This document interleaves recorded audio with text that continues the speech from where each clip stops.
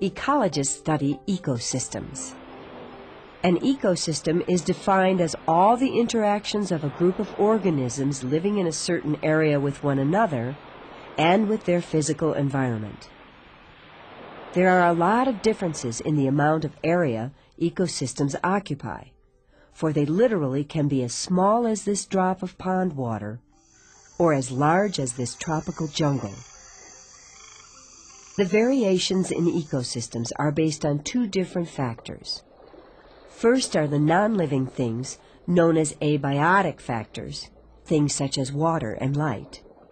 Second are the biotic factors, the living community of organisms. For example, in terms of both abiotic and biotic factors, the wetlands ecosystem of this swamp is very different from the ecosystem of this rugged ocean shoreline, which in turn is quite different from the tundra ecosystem found on this snowy mountaintop. In order to better understand what an ecosystem is, let us take a look at some of the factors present in the ecosystem of a swamp.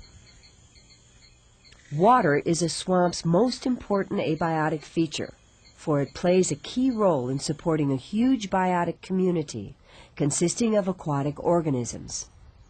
Water provides them with a place in which to move about and supplies the moisture they need to stay alive.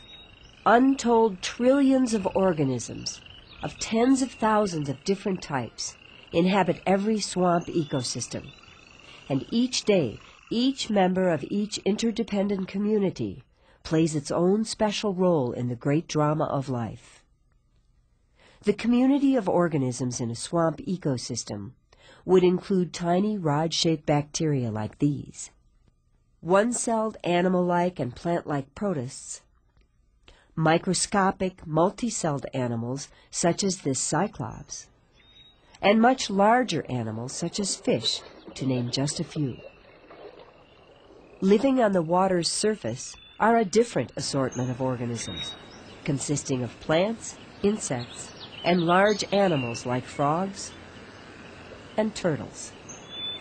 Of course, there are also birds and mammals that are attracted to swampy environments because they are good places to hunt.